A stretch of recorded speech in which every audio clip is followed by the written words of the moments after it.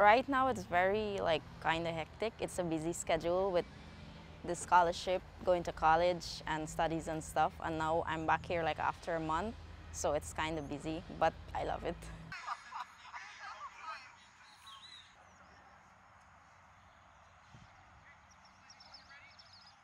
For Dr. Joseph, he's an exceptional coach, a coach that you can learn from, a coach that can better your ability.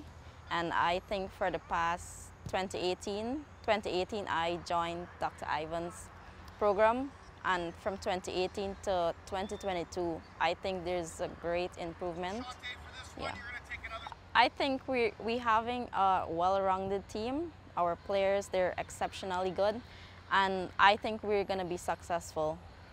I know it's not going to be an easy job, but I think we're capable of pulling off a victory. Well, I think fitness and techniques and tactics, I think those are the key areas that we're going to have to really pull off to be successful. Second chance opportunities, where? I would say outside the 18. Because the clearance, a defender's given a poor header, and then you have your attacking options on top of the box. So what's going to happen here? As soon as Coach Andrew gets the ball, he'll touch it to Natalie. Natalie will lay it off. Coach Andrew will just give you a little strike.